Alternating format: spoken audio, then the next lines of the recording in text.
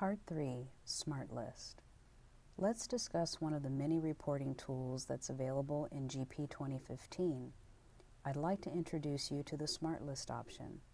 This is a very useful tool that can be used to meet some of your reporting needs. The best part is that the data can be directly dumped into Excel so that you can perform additional analysis and customizations. You'll access this feature through the application menu and select SmartList.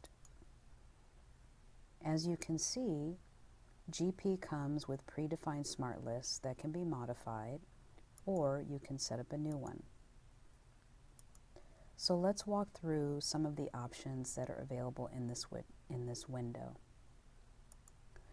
The Actions pane consists of the following buttons. The New button allows you to build a custom smart list through SmartList Designer.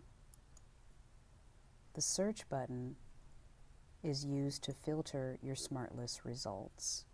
In this example, I will filter by vendor IDs that contain an A character.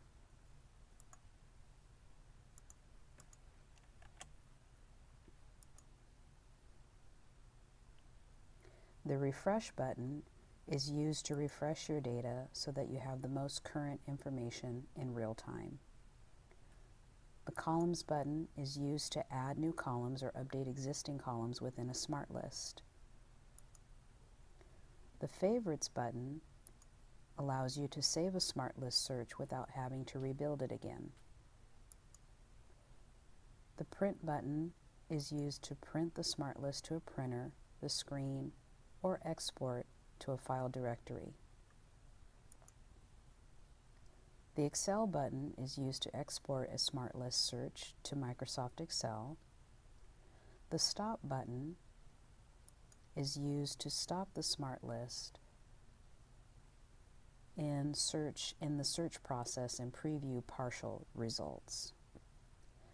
The Go To button allows you to navigate directly to the inquiry or maintenance windows that are used or that are associated with the selected item or record in the smart list.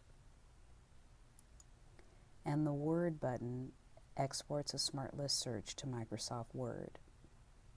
Remember that when creating a smart list, make sure that the status of the report shows completed at the bottom before printing or exporting it to another application. This concludes part 3 of our 4-part tutorial.